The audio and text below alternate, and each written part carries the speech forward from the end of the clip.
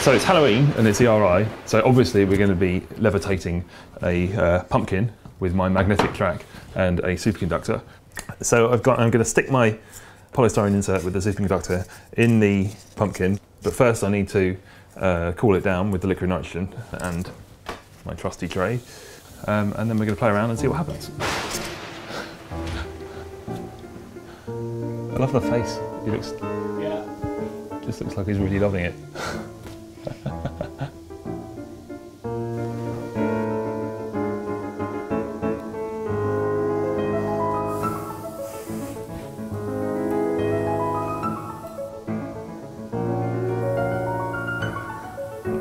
Shall I try with the hat again?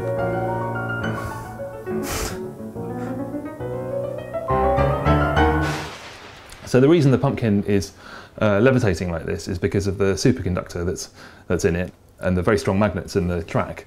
When you move a conductor in a magnetic field, you get currents set up in that conductor that to some extent resist the motion that you're trying to create. So if you were to take a piece of copper and drop it onto this track, very briefly there would be some current set up in that copper that would resist that motion, so it would fall slightly more gently than you might expect it to. When you do the same thing with a superconductor, because it conducts electricity perfectly, that effect doesn't go away.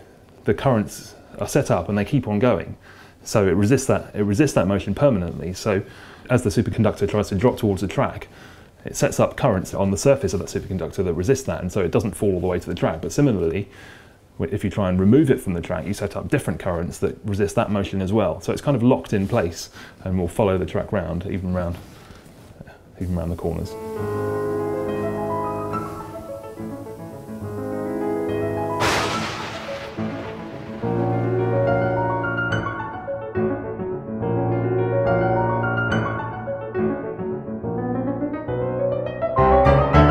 So if you want a more detailed explanation of what was going on here, then you can watch this video. And if you enjoyed what you saw here, then you can subscribe, and happy Halloween.